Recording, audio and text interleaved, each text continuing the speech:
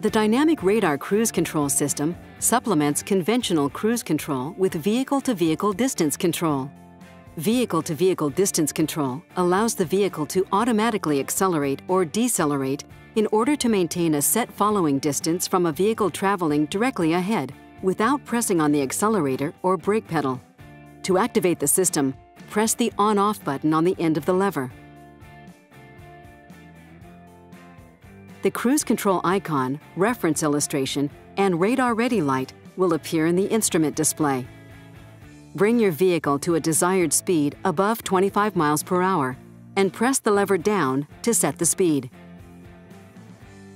When you do, the set indicator will appear in the instrument panel.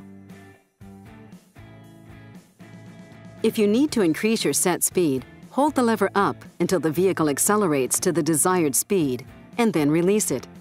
To reduce the set speed, push down and hold the lever until the vehicle slows to the desired speed. Then release it. Moving the lever up or down and quickly releasing it will adjust your speed in 1 mile per hour increments. Holding the lever up or down, adjust the set speed in 5 mile per hour increments.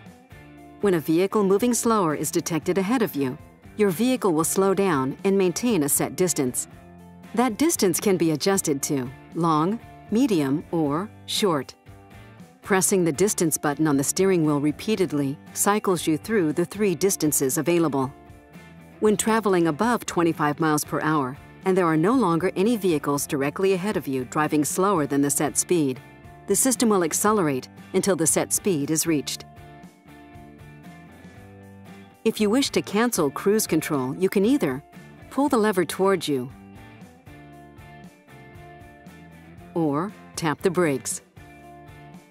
If a vehicle traveling in front slows or stops too suddenly, you will be required to press on the brake to ensure you stop in time.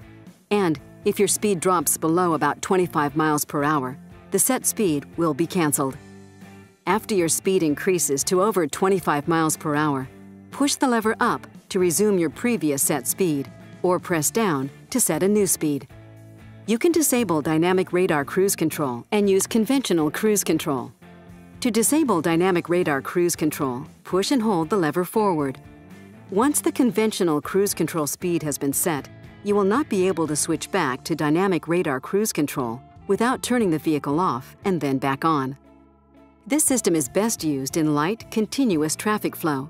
It can gently accelerate or slow the vehicle, but it will not stop the vehicle. In a situation where braking is needed, apply the brakes accordingly.